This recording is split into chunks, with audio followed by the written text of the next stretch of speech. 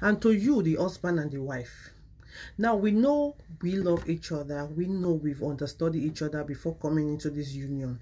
Yeah, we should know where to draw the lines. We should know on how we can back up these people. We know their families that we've been together for years and then we are married to strangers, and we need to know how to accommodate them. So the simple fact for running stuff like that is, let us talk to our own families individually. When I know I have a troublesome kind of mother, I will not make her to come around me. Simple.